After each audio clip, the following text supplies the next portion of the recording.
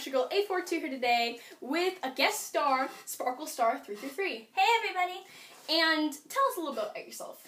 Well, I've seen Adventure Time before I got addicted, but I thought it was a very interesting show, especially because I walked into the middle of Death in Bloom when they were in the underworld, and I thought Finn was a walking TV. But then one day in literature class, she got humiliated for watching Adventure Time, and the kids accused the show of being something for idiots on crack. Yes, and it was very sad. And I felt so bad for her that I decided to watch an episode and tell her what I thought. So I typed in Adventure Time full episode, and I got Wake Up. So I watched that, and I was like, what is this? But it leaves you hanging. So I watched Escape to the Citadel. And I was starting to like it, so I kept watching, and for some reason I skipped James 2 and went straight to the tower. And when I saw Princess Bubblegum and how she was willing to take a punch to the face for Finn, I was hooked completely. I am now just as addicted to Adventure Time as Adventure Girl 842 here. I watched about 30 episodes in one night, and I have 7 DVDs. That's amazing. Now, can you tell us a little bit about this painting? Oh, yes. My birthday was recently, it was about a week ago, and when everyone asked me what I want, I said Adventure Time stuff. So my good friend Emily painted this for me for my birthday present. Hey, Emily, good job, if you're watching this video. Well, before we begin, obviously Flame Princess is going to win. What? Well, it's true. She's obviously going to win. On behalf of Princess Bubblegum, bring it on. Let the debate begin. Okay, so I'll start off with my first argument. So, Flame Princess is an innocent baby, and Princess Bubblegum was cruel-hearted, and so she locked her up in a cage. Well, Princess Bubblegum may have locked her up in the cage, but she did it for the good of her people. Flame Princess didn't know what she was doing. She could have burned down the entire kingdom. She had to control her somehow. Well, but, why didn't Princess Bubblegum take her to her school for gifted children?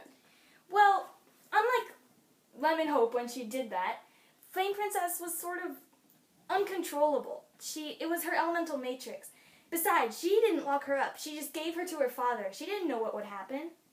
I mean, maybe she did, but she just said, control her power, not lock her up. I don't think I can argue with that. So, now my next argument is that Princess Bubblegum has a calm nature. She never has a temper. Unlike Flame Princess. Well, Flame Princess may have a temper, but she also has a kind heart.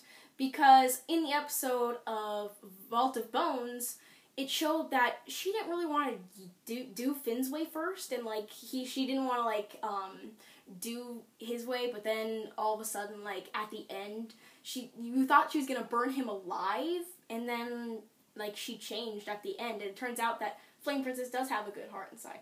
Of course, Flame Princess has a good heart inside, but sure, it took work. Even though it makes her a good person, Princess Bubblegum had a good heart from the beginning. Even when she was born out of a puddle of gum, we know that she taught herself how to love and lead, and that's how she built the entire Candy Kingdom from the grip of the Great Mushroom War.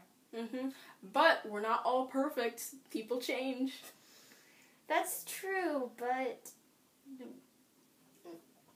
I can't argue with it. Alright, so for my next argument, I was thinking that Princess Bubblegum is kind of evil, because on that one episode of The Lich, why did Princess Bubblegum cut Finn with scissors? Princess Bubblegum has, the brain of a genius. She must have known what he was going for when he wanted her gem, because she knew the whole time that Billy was actually the Lich. That's why she tried to save him, even though it was too late. Oh yeah? Well, why would Princess Bubblegum be such a good princess? Because if she, hurts people, Flame Princess, was nice to Finn and stuff. She really, really had feelings for Finn. Well, I have a two-part argument for that. The first part of the argument was, it was for his own good. Finn was acting like a maniac. He was trying to, grab her head. So she had to cut him. There was no other way. She only did it gently. And my second part argument was Flame Princess does hurt Finn, even though it's unintentional. True, but Finn was kind of doing it for Billy. You mean the Lich? True, but he was doing it to honor his hero. The Lich? In remembrance of his hero.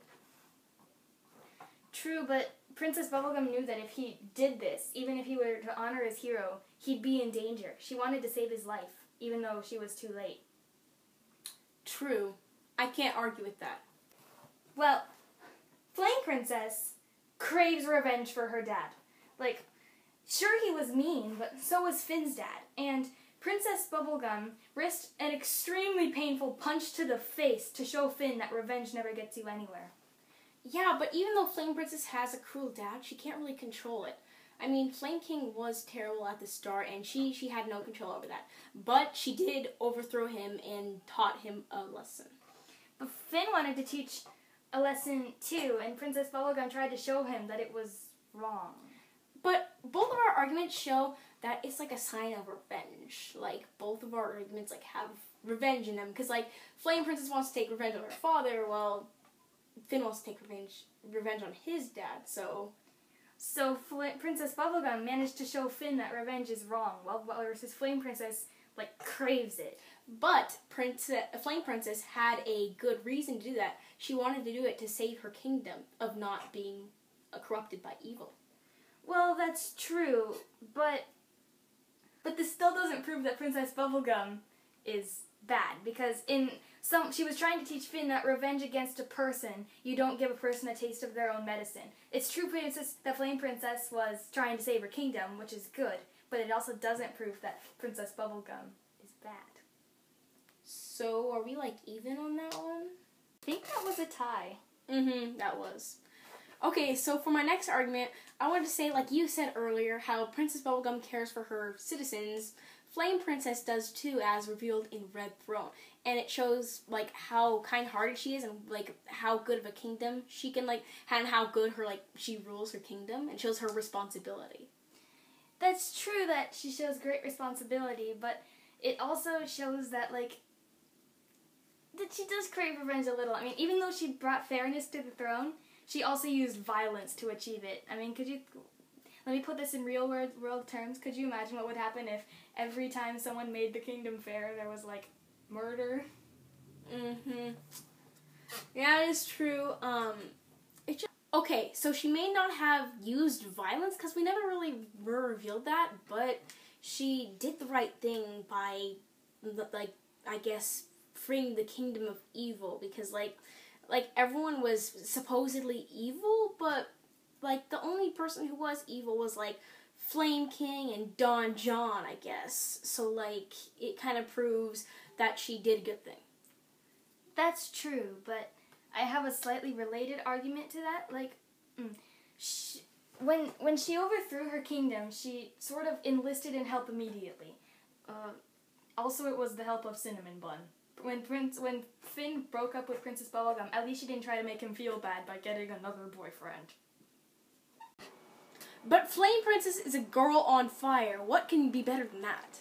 Well, really, it can get better than that. Because she's like a danger. She can burn down forests with one touch.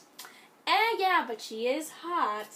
Whoa, you getting punny on me? Well, Bubblegum can get out of sticky situations. Oh, God. Well, that was a great princess debate. Thank you guys so much for watching, and I'm glad that my guest star could come. Thank you, everybody. Hope you liked it. Tell us down in the comments who you think won the debate. And don't let the scores fool you. Tell us who you think had better arguments. Yep.